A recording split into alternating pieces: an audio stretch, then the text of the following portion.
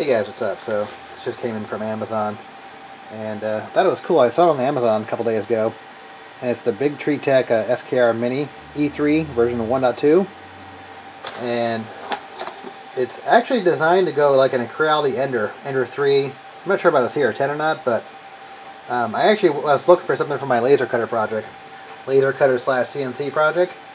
So I'm not sure if I'm going to use this or not. So I'm not going to really take it out of the wrapper, but one of the unique things about this was it had integrated Trinamic 2209 drivers in it, which would allow you to control either via UART mode, so you can control the stepper drivers from Marlin, you know, control like current and stepper settings, the micro settings from Marlin.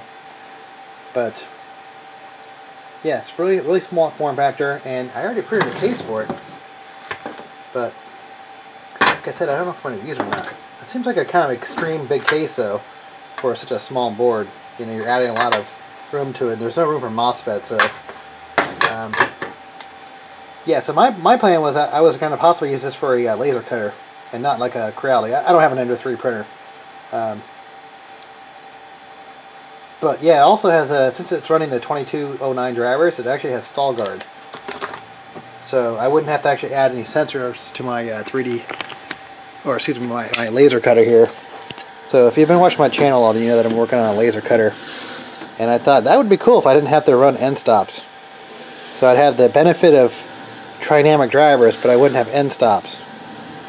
But I'm really torn between what version of, if I'm going to go through and use Marlin or Durable. So still trying to figure that out, do a research, but yeah, I'm not going to take this out, so this is kind of a stupid video, I guess, but I just thought this was a cool board, you know. Like I said, because I'm not sure if I'm going to take it back or not, just because it's it might not work, because it actually is running the slower ARM processor. I think it's the ST32, and whereas this is the SKR board, and this is the faster LPC 7668 processor, and then the newer ones coming out are the 69 processor, which is 120 megahertz. So this actually, the old SKR 1.1 board is faster than this board.